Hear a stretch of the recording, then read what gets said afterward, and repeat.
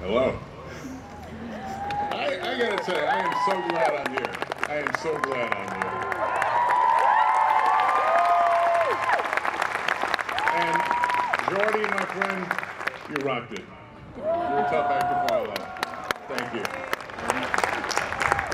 Father Peter, Dr. Majidi, members of the Villanova Board of Trustees, university leadership, members of the faculty, distinguished guests, families, friends, and of course graduates, good afternoon.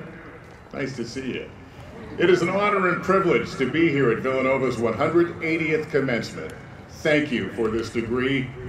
It is so powerful to be part of this great school's legacy, to be one with all of you on this day. This is the 5th college commencement I've spoken at over the years. Each one fills me with a sense of wistfulness. You see, I never completed my college education. I've never made the walk to this stage that you were about to, and I haven't tossed a cap since my high school graduation. Okay, last chance. You still sure you want me to speak? Okay, we're good? All right. See, this degree, automatic street cred. How cool is that? To be clear, what I just shared with you is not an expression of regret. It's more of a statement about the choices we make in life and what we do with them going forward.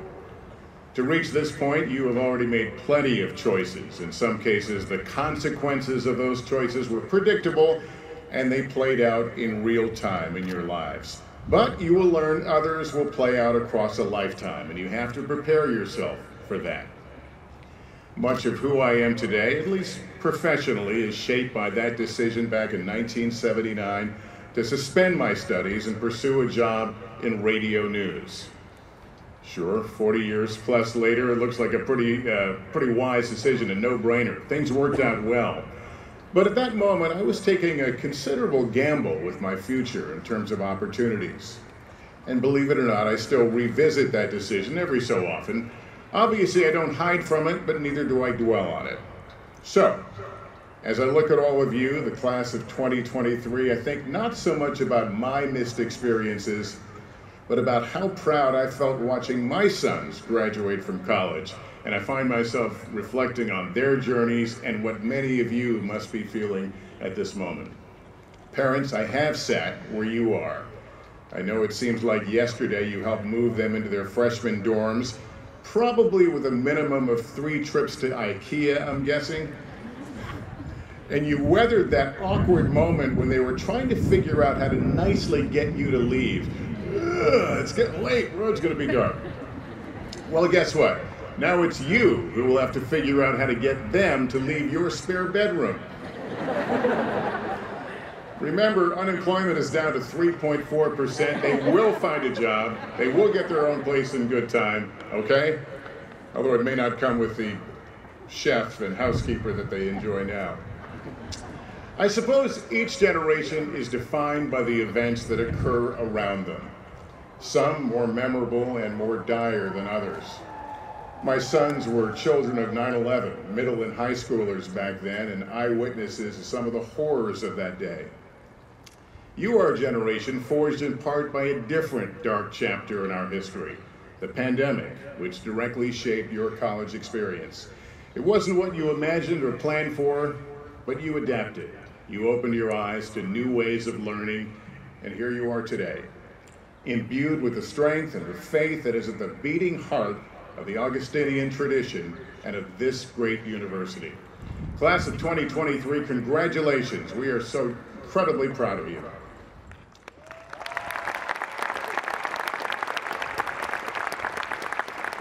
Now, I talked about choices a moment ago. Some are made for us, not by us. There are things that we cannot change, but things that should stay with us if we're going to learn from them. During the height of the pandemic, we all learned a lot about science. Boy, did we learn about science. mRNA, strains, herd immunity. But we also learned a lot about sociology and psychology. The varying degrees of human behavior and response to a shared threat. How easily we carved out different paths against an onrushing threat. Uh-oh, he's veering into politics. Here we go. No, don't worry. Relax. As a journalist, though, I need to talk here about how we communicate. and how we learn to find and value truth. We will face new threats or frightening challenges in our lifetimes. We will need your historical perspective of how we got through this one, and to relay the lessons of what can happen when communications and trust fails us at a moment of great peril. When I was named anchor of NBC Nightly News back in 2015, the thing that surprised me most was how suddenly everybody thought I was wiser and I knew a lot of stuff. Admittedly, it might have been the graying hair that fooled them, but it was pretty awe-inspiring. During the height of the pandemic, I got a lot of people asking me, are we going to be all right? I appreciate the trust in me that's implied in that question. And I do seek those answers. This role affords me access to many people of power and influence. I've traveled all over the world to hotspots near and far. I lead a broadcast with deep connections and resources. Our job is to get answers, to uncover and deliver the facts. But my answer to those broader questions like, are we going to be okay? I have to say, I don't know. I don't know. It's a surprisingly difficult thing to say for someone who spends each day providing answers to millions of people on a lot of topics. It's hard to say it, especially in a society that seems to thrive on sharp opinion and absolutisms and shuns nuance. Flip the channels tonight and you will hear a cacophony of righteousness, voices across the ideological spectrum defending this position or that position with unflinching certainty. Smart people. In that world, we know exactly how to fix the migrant crisis.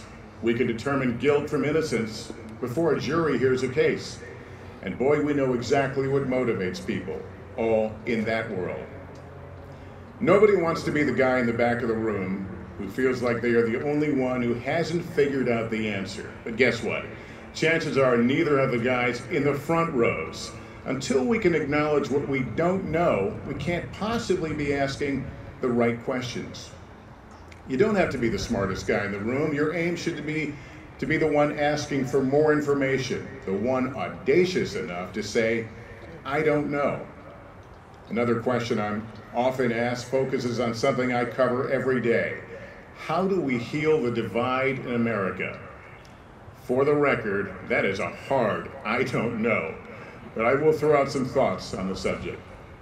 I'm obviously an active participant and a defender of the freedom of speech. Our ability to express ourselves, our ideas and beliefs are core to who we are. But sometimes, I wonder if a little less talking might serve us better in some circumstances. Asking smart questions, searching for the truth, learning to spot the red herrings are critically important. But I worry that listening gets short shrift. When I say listening, I'm speaking of more than just hearing words, but hearing the meaning and the perspective and the experiences of others. Boy, that's almost as scary as I don't know, because it may require you to hear what you may be afraid to hear. That piece that threatens to disrupt your carefully arranged worldview, resist that feeling. Find the courage. Learn to listen with your mouth closed. All that said, we do need your voice. We need your voice to speak for knowledge. We need your voice to speak for justice and for truth. We need your voice to speak for civility. But sometimes we just need your reason, your sober thinking, thoughts born of learning and real experience that elevate our problem solving. And know that not everything requires an instant, immediate response. Take a chance, learn to pause, to be silent, to pick your moment based on knowledge and full understanding. Foster informed debate. We have never had more capable tools of communication at our disposal. So why is it so hard for us to communicate? Maybe because those tools do not include a restraint button, other than the one that says log off, and we're not touching that one. Everything we see, read, and hear about seems to demand our opinion, our immediate validation, a like, as if that makes whatever they're talking about so. I know those comment sections below an article of interest beckon loudly, but ask yourself, is your voice really needed? at this moment on this topic, or will it further power the treadmill of anger and mistrust that we're stuck on? The knee-jerk inclinations to sound off on everything, irrespective of a full set of facts or useful information, is at the heart of not just what divides us, but what can harden us. What would happen if you started saying, "I don't know," or "Give me a moment, I need more time, I need more information"? Would Twitter grind to a halt? Would stopping to listen occasionally, asking a few questions, applying some critical thinking skills leave you on the outside? My job requires me to interview a lot of notable figures. I usually prepare for the interviews by wading through a lot of research and then kind of forming a blueprint of questions that I hope will challenge the interview subject or steer them into new ground. Experience has taught me that the key to a successful news-making interview is not necessarily the questions I ask, but what I call the reveals. That moment when you resist thinking about what's my next question on the list, and you just listen. And you hear the moment that someone reveals something new, something they've never said publicly before, a policy change, a new direction, an admission, something that can change the direction of the interview and enhance its news value. All thanks to a questioner's most powerful tool, their ears. Following the conversation where it takes you, not how you thought it would play out. In other words, kind of like the way life works. You guys have had a fine education. You've been supported by a rich community of scholars these many years, blessed by devoted families and a caring faculty and staff. But as it has been said before, the learning starts now, if only you go in search of the truth, using all the tools of effective communication. And let me conclude with this. In my role, I may not know all the answers, but I think I know this. Class of 2023, you're going to be all right. God bless you all. Thank you and congratulations.